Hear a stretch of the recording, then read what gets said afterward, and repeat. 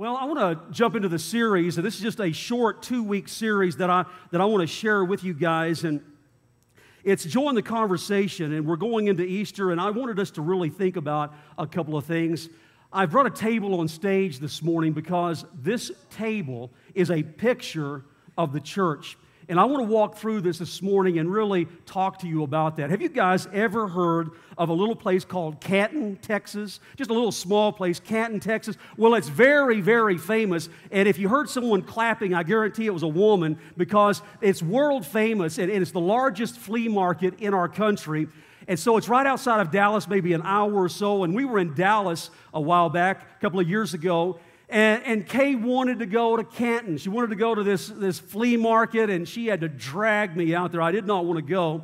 And the population of all the people that go to this flea market is 90% women, and there's nothing in Canton except the flea market. And so all these women are flocking there, and they have one thought, one thing, and that is shopping. And so the young ladies are at a fast pace, walking as fast as they can from one big barn to another big barn, from one tent to another tent. And these young women, they are speed walking, and they're outdoing the older women. And so you know what the women do at Canton, the older women? They rent these little motorized scooters, and now they're outdoing the younger women. And so, I mean, you just don't get in their path, in their way, they'll run you down. Well, Kay was so excited about getting there, and they have everything that you can think of. I mean, they have handcrafted furniture that is at a fraction of the price that you would pay in a furniture store. They have clothing and jewelry and tools, and I mean anything that you want that you would like, it's there. Well, Kay was shopping, and I passed by the food market, and it's just this big barn, open air all the way around, and all these little vendors. And I said, Kay, you do your thing, I'll do my thing. And so I hung out at this food court, and it really was amazing. I mean, it was all kinds of specialized foods. And, you know, every year I love going to the fair, and I love fair food. And this is fair food on steroids at Canton. They've got the most outrageous food, and they've got the huge turkey legs and the barbecue, and then they fry everything, deep fry. They will deep fry a peanut butter and jelly sandwich. They'll deep fry your hot dog. They'll deep fry a turkey sandwich. Well, I couldn't make up my mind, and so I just started buying everything. And I had 3 plates of food sitting there at this picnic table. Kay's shopping, I'm eating, and I'm having a great time.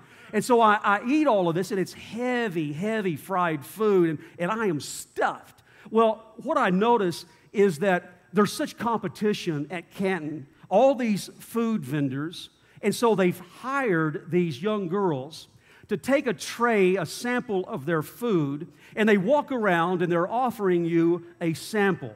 Well, she walks over to the picnic table that I'm sitting at. I've just finished 3 plates of food, and she's handing me a sample, and I'm saying, no, thanks. I really can't. If I take one more bite, I'm going to explode. I cannot do it. And I watched her as she went around from picnic table to picnic table, and she was offering samples, and some people were taking them, other people were denying it because they were just already stuffed.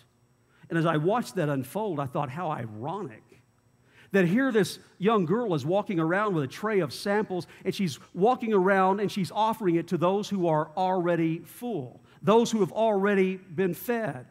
When all she would have to do is just step out a few feet outside this building, outside from the shade, and step out in the heat, out in the outside elements where literally thousands of people are streaming up and down the sidewalks right outside that building, and stand there and offer samples to the people who have not yet come in.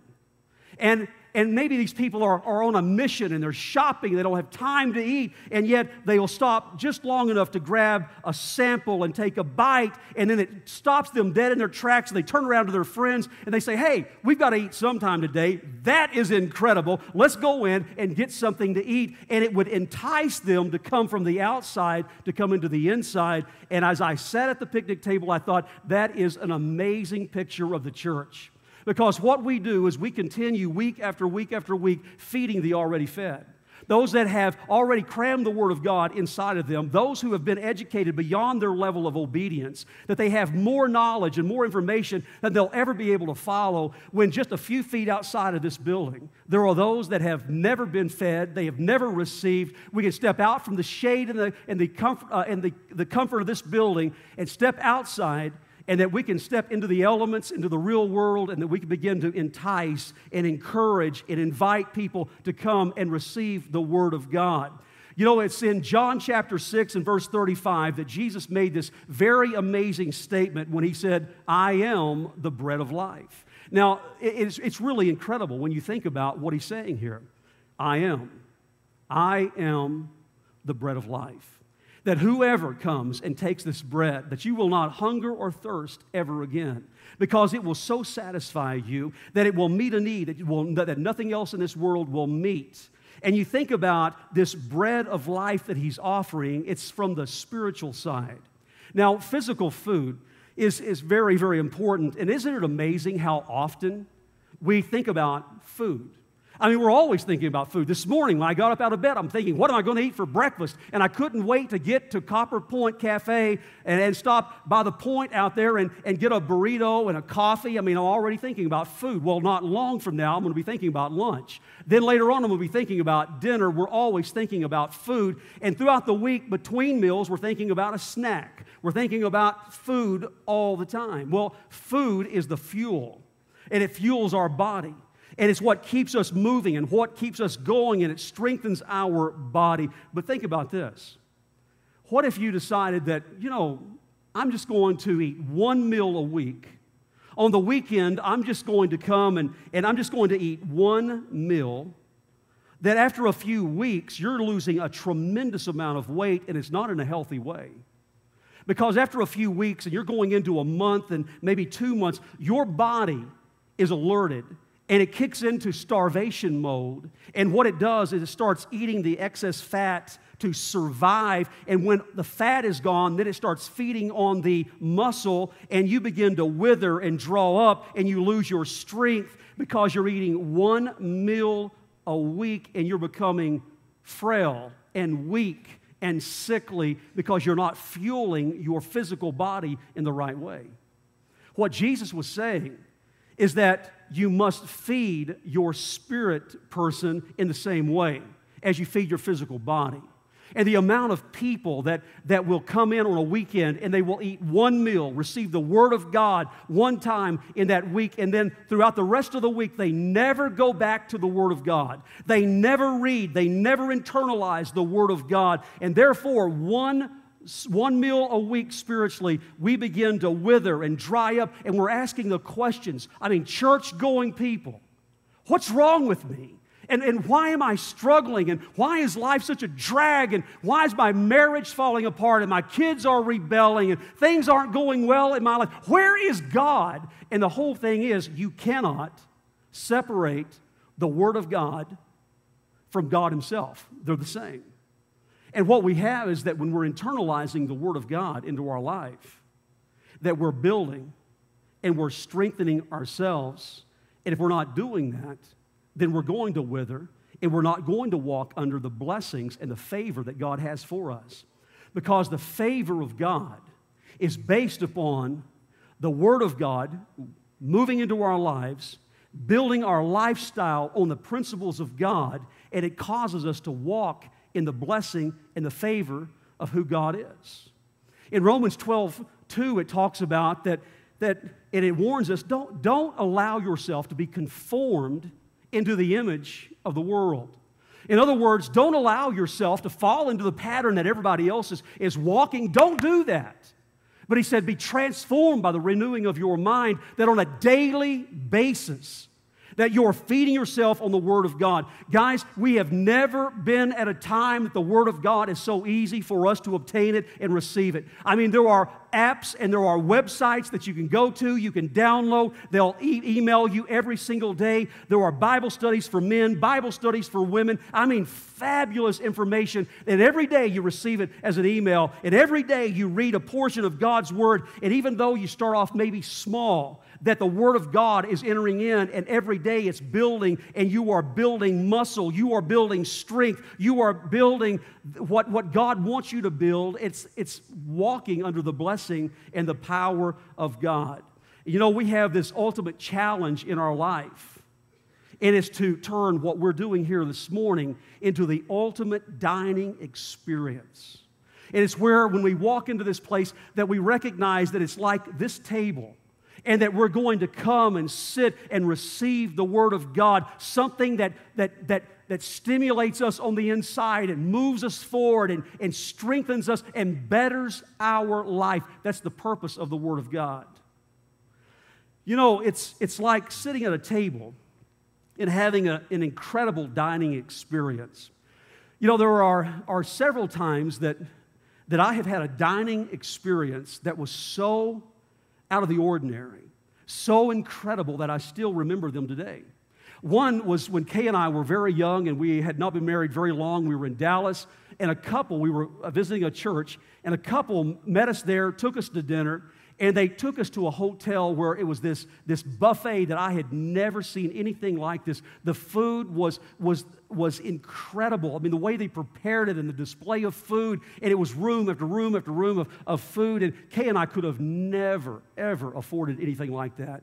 And yet they took us there and bought that meal. I still remember it today because it made such an impression on me. It was just such an amazing dining experience. You know, whenever you want to bless someone, when someone's special, another couple, a friend, and you want to invite them over for dinner, and you really want this to be one of those spectacular moments, one that they'll never forget. Well, first of all, you call them up and you invite them, you pick a date and a time, and then you choose what that will be. And then when they agree to that, then you start opening up the cookbooks and the recipes, and you start, thumbing through all of those. And what am I going to prepare? Is it going to be beef or chicken or fish? I mean, what am I going to cook? But whatever it is, you want it to be over the top.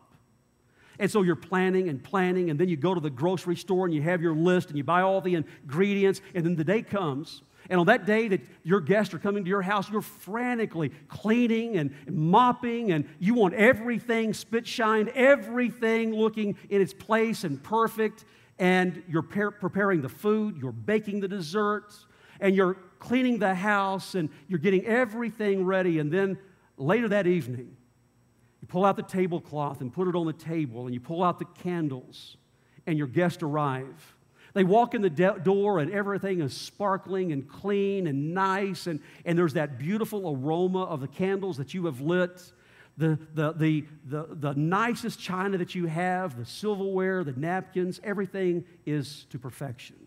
The meal is brought out, and it's cooked just perfect, and you're so pleased with how everything turned out, and you enjoy that evening together. And it will be a night that they will not forget, because you went so out of your way to make it so special. That is exactly the picture of the church, of what we're doing here this morning, because this is a dining experience not for the already fed. It's great for us to come together. There's a purpose of us coming together, but the purpose is understanding that together we reach out and we reach our family members and our friends and our workmates and our classmates that are far away from God. What we do not want to do is we're not just trying to bring people in here to fill them full of religion. But what we want to do is that we want them to come and understand that there is a God who can change everything in their life for the good. And it really is amazing. So think about this. Whenever you bring a guest to church, you view church, this service, so differently than when you're sitting here by yourself. Because when you bring a guest, you are concerned not about yourself, but you're concerned about them. What are they sensing? What are they feeling? What are they receiving? Do they like it? Do they not like it? And you bring a guest because you love your church and you want them to experience what you've experienced. So you invite a guest and you walk in the front doors with them, and you're so desperately wanting everything to be in its proper place and everything to be spit-shined, everything clean. You don't want a pile of junk over here and trash on the floor over here, but you want someone who've already come in and they've done everything and it looks so beautiful and nice. As you walk in the doors, you want the greeters today to be on their game, and you want them to be so friendly and reach out and shake hands and smile and make your guest feel welcome. When you stop by the coffee shop, you want it to be the best coffee they've had all week long. And then you enter into the auditorium and the worship starts, and you want that worship experience to be at the highest level of the sound, to be at the very, very best. And you want these people to have practiced all week long that they might present and to draw us into the presence of God. And you desire that. And then I walk out on the stage and you're rooting me on, saying, all right, Pastor, don't blow it today. Come on. Don't do what you did last week. Come on, you got to nail this thing, because you're concerned about your friend and you want it to be the best that it can be. And it's when you sit with a friend is when you're highly sensitive to all of the surroundings. And it's why that we need to constantly be bringing friends, because we work together. And for us to pull this event together, just like what we're doing this morning, it has taken hundreds and hundreds of people to pull this off. Because what we say week after week is this service is designed for your unsaved friends, family members, that we want you to bring, because we love those people and we want them to be part of our church. Now, there is such a misconception of what the church is today here in America. Somehow we've got this thing really messed up. But this is the healthy church. If you want to know what Jesus established, and then you read in the New Testament what the Apostle Paul, how he created as he planted churches, you'll find that this is the makeup. That the healthiest churches in America or around the world are made up in thirds. The congregation is made up of 1/3 of mature Christian people. Now, you know who they are. They're the solid, faithful people here every single week. They are committed, they're generous, they're givers, they're tithers, they're servers. Really, they're the ones that make the church go around.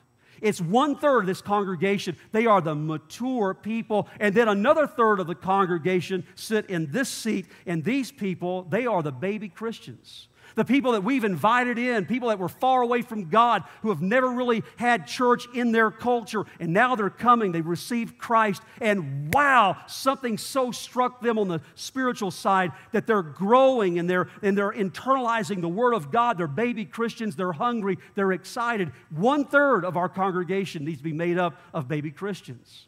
Then you come over, and then 1/3 of our congregation needs to be what we would call the hell-bounders, the hell-raisers. And you know exactly who they are. They're the skirt-chasing, cocaine-snorting, beer-guzzling, foul-mouthed talking people. And absolutely we want them here, and we want to befriend them, and we want to embrace them. And that's the makeup of the church, and the name of the game is diversity. It's where we become so diverse that we're so different. And when people say, I'm not going to church anymore, it's just a bunch of hypocrites. Well, you need to agree with them and say, you better believe it, our church is filled with them. It's filled with every kind of person you can imagine. That's what the church is. When you think about the diversity of the church, that really the church should be made up of an atheist, a Christian, a Republican, a Democrat, the arrogant, the insecure, the rich, the poor, the single, the married, the divorced, the straight, the gay, the sick, the healthy. It's every kind of walk of life that you can imagine. That's what's supposed to be in the church. Do you realize that when you read the story of Jesus Christ, do you know why he was murdered by the religious people? It was over this very issue, diversity. They despised him and they hated him because he spent more time with those that were opposite of himself than those who were religious, and they wanted Jesus to be with them when he wanted to be with those that were so far differently from himself. And you look at this picture of the church, and it really is incredible, because the diversity that causes the strength of really spreading the gospel around the world. Whenever you think about the differences of people, then whenever you think about someone who has a mohawk, a shaved head, long hair, tattoos all over their body, a goatee, a beard, all of those things are represented on our stage in our worship team, because they're all part of who we are as a culture and as a people, and that we're not the same, and we don't want to always look the same.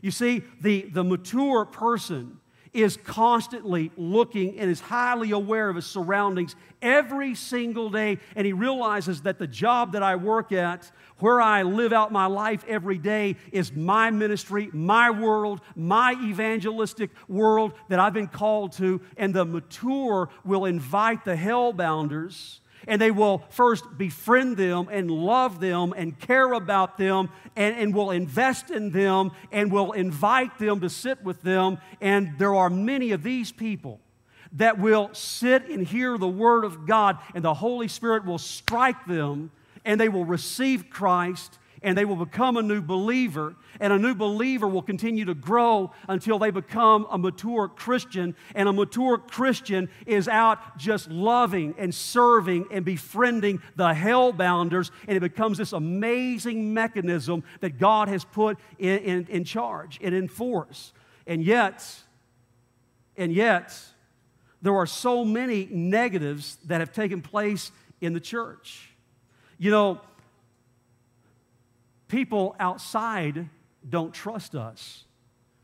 It's where we don't just care about ourselves and our little routines, but when we're in the world, 6 days a week, that we really care about those whose marriages are falling apart. We really care about young adults that have no direction in life. We really care about those who are bound on alcohol and drugs. We really care about those who are contemplating suicide because life is so bad. We really care about those people. And the reason why is because we care about diversity, and we care about all people and not just people like ourselves.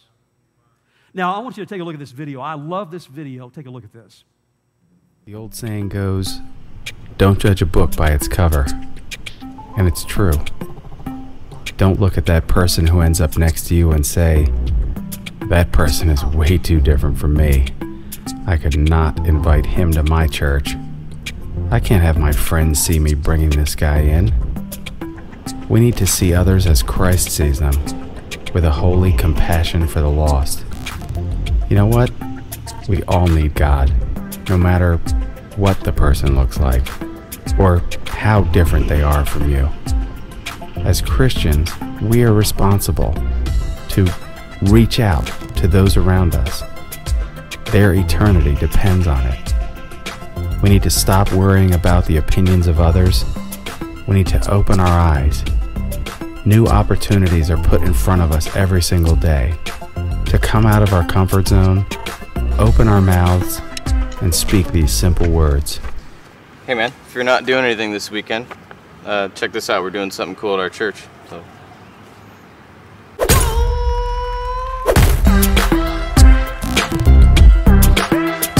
Well, I love that. That is absolutely amazing. Pointe Church, that's exactly who we are. And it's not about this cookie cutter mentality, a stereotypical church-going person that you have to look a certain way. You don't have to look a certain way. We could care less how you look. What we care about is introducing you to the Creator that can change your life and your direction. That's what we care about. You know, Kay and I, when we first moved to Albuquerque, and it's been so many years, we were just kids. I mean, we were just newly married, and we had been here 1 week, and the talk of the town was this one restaurant. And let me know if you remember this restaurant, Bella Vista. Do you remember that? Only the older ones remember that. Bella Vista, wow, what an amazing place that was. It was over on the other side of the mountain, and it was up in the pine trees, and this beautiful setting, and this thing that was been built on. I mean, it sprawled across the hillside, but it was the talk of the town. And so Kay and I said, well, let's go try it. So just the two of us, we jumped in the car and drove around on the other side, and it was a grand experience. It was all of the fried chicken and all of the fried fish that you could eat. And Friday Friday nights, that place, Friday and Saturday, it was jam-packed with people. It was like the whole city went over, and people lined out the door. And any time that we had family or friends visiting us from out of town, we went to Bella Vista. It was a great experience. And there was just something about it. It was kind of rustic, and it was friendly. It was inviting. The people were so kind, and it was just one of those great, great restaurants that I never got tired of.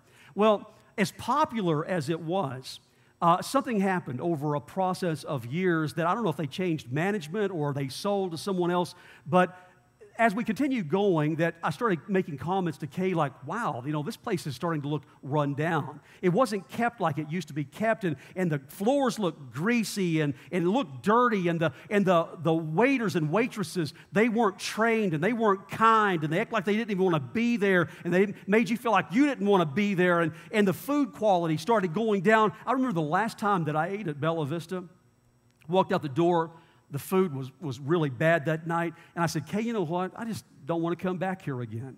And it wasn't long after that they closed their doors, went out of business. And it was sad for the entire city because it was such an icon of the city at that point. It lost its appeal. Somehow, the Church of America has lost its appeal. It was back in the 1950s, church and pastors, ministers, were held in high regard across these states. Today, you talk about Christianity, and you see this on mainline television networks, is that, well, there's a real negative feel and slant towards Christianity. And somehow, we, the church people, have created the world to feel that way about us, that we have lost our appeal to the people around us. There was a survey that was done that really is incredible when you think about this. It's a survey done of people that are non-believers. If you ask someone, are you a Christian? Nope. This is the survey that they took. People that do not go to church, do not claim to be a Christian. And so they gathered this, and they took these people and they asked them three things. We're going to give you 3 words, and we want you to just give us 4 or 5 words that come to mind when you hear this word. Ready? Jesus. Now, this unchurched crowd, when they heard the word Jesus, these are the most popular responses. Accepting, compassionate, gracious, forgiving, and wise. Whoa, that is shocking to me. That's the unchurched crowd. The second word that was thrown out was Christian. These are the most popular words that came back. Critical, exclusive, self-righteous, narrow-minded, and unforgiving. And then another word that was thrown out, church. What comes to mind when you hear the word church? And the most popular words were out of touch, irrelevant, legalistic, unaccepting, and unfriendly. And why? Why? Because we stopped doing what Jesus did.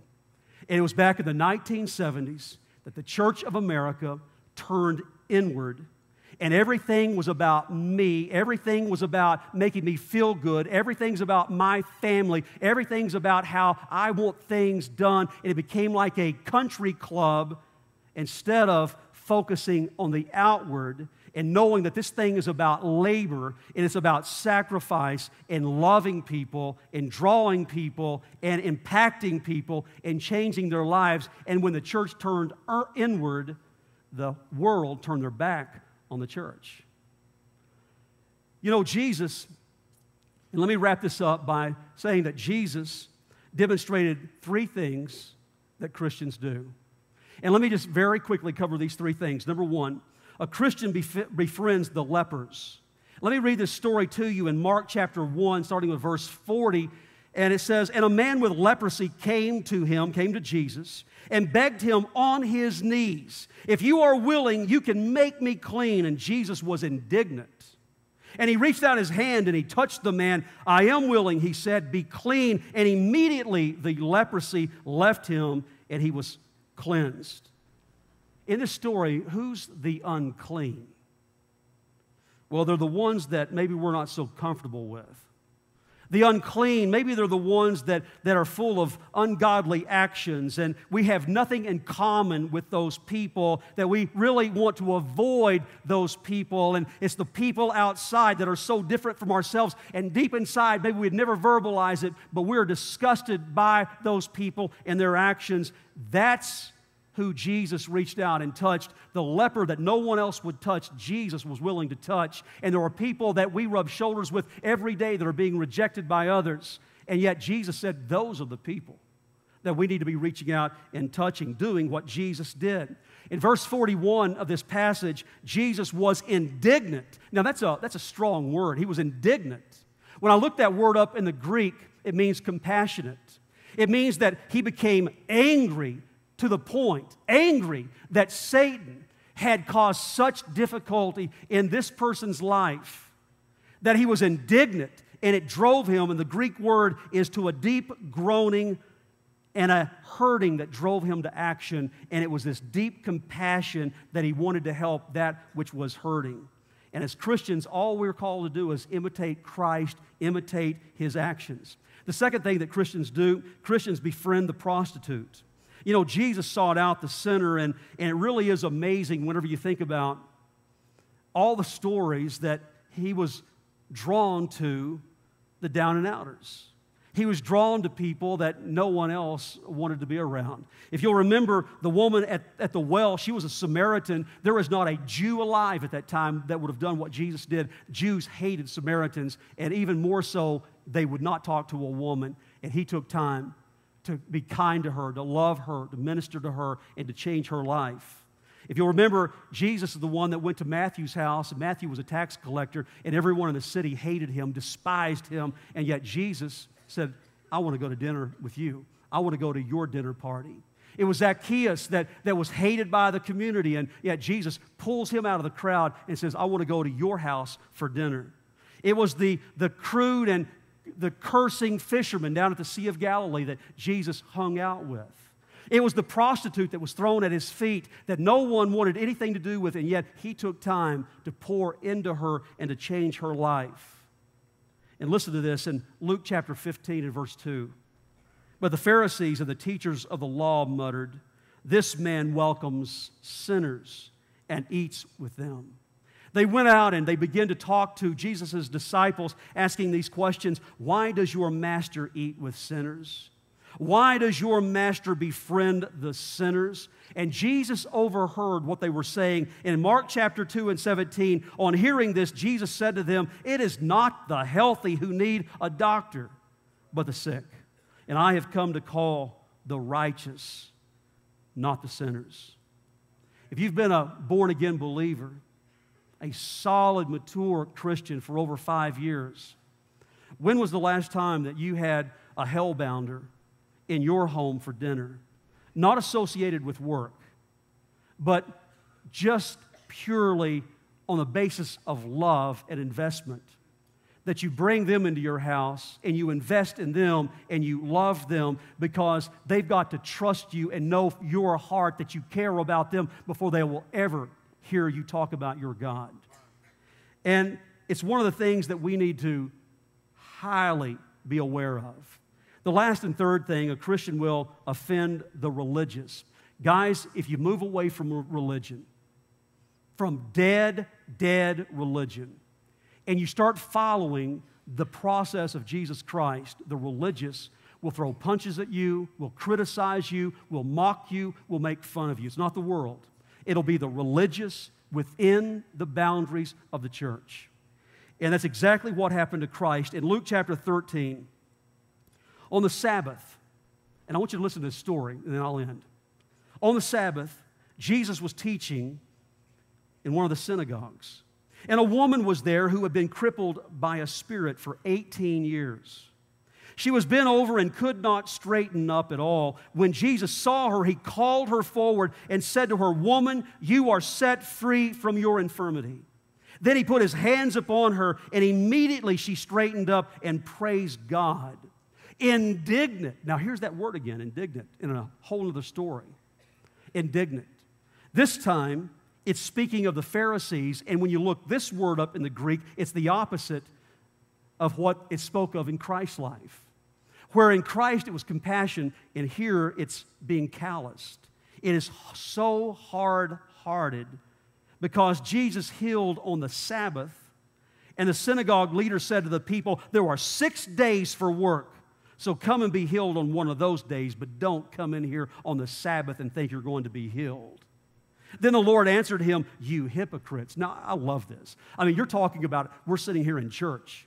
Jesus is the guest speaker. And they have all of these high priests and all of these godly men sitting on the front, and he's the guest speaker going, you guys are hypocrites. And then he goes on and he says, doesn't each of you on the Sabbath untie your ox or donkey from the stall and lead it out and give it water? Then should not this woman, a daughter of Abraham, who Satan has kept bound for 18 long years, be set free on the Sabbath day from what bound her? And one of the passages, it says, and the Pharisees were humiliated because they knew that he was right. Now, let me tell you what's so ironic about this. They were so caught up in their religious acts that you can't work on the Sabbath. And this woman is healed, and they criticize Jesus for it. And they walk out the door on the Sabbath, and they plot his murder on the Sabbath. You see, that's what dead religion will do. It's a deception. And that's what we're not about, is religion. Formalities. What we've always done. This gathering and this dining experience is about one thing, and that's about inviting our family members and our friends to come and be introduced to Jesus Christ, who is the King of Kings, the Lord of Lords, the God of gods, that can change their life. And that's what it's all about. Guys, Easter is really an amazing time because, whatever reason, that it's the one Sunday, the one weekend of the year that people will go to church. You can invite them, they'll come, but you can invite them every other week throughout the year and they'll turn you down and they won't come. Guys, this is our greatest moment. And I want to make sure that we understand the vision and where I'm coming from. This is not about reaching a certain amount of numbers of people and applauding that we had that many people. It's not about that. It's about filling every seat in every service with people that are hurting, people that are lost, people that don't know where to turn. It's people whose lives are falling apart, and they so desperately need God in their life. They so desperately need this Savior who can change every aspect of their life. And we should be so indignant today. I mean, so driven with compassion when we look and see the homeless, and we see the hurting, and we see the rejected, we see the lives that are falling apart, and we're so moved that we actually ache on the inside because we really care about people, because we care about what Jesus cares about. As you came in this morning, you were handed some cards, and these are invitation cards to Easter. And I believe that Easter could be the turnaround for thousands of people in our community. I believe that with all of my heart. And it's not going to happen unless you burn on the inside. Unless I become indignant this week and next week and everywhere that I go, that I carry as many cards with me as I can, and I invite and I talk to, and I'm kind and I'm loving, and I'm just wanting people to come and experience an amazing day. I want to invite them to be introduced to my best friend, Jesus Christ. And so I want you to take these cards, and if you hold these for a moment, I want to pray with you. And I want to ask that God would just allow this anointing, this supernatural power of His to move in us and through us, to fill this place 4 different times, exposing people to something so dynamic and life-changing. And as you hold this, it represents, God, I'm going to be indignant, so deeply moved with compassion, and I'm going to invite. Father, as we join together, I pray that God, that you would help us to not settle in. God, let us not be labeled as the religious crowd. God, let us be labeled as people who burn with fire on the inside. Lord, that there's a passion of love. And Lord, that all this means is that I love people. I love my city. I love what you have given to me. And God, that all we want to do is just introduce people to a life-saving God. And I thank you, Lord, as we work together as a family, making this on Easter the greatest dining experience possible. And we love you and we thank you. And in Jesus' name we pray. Amen. Would you give our great God a big hand this morning? God bless you guys.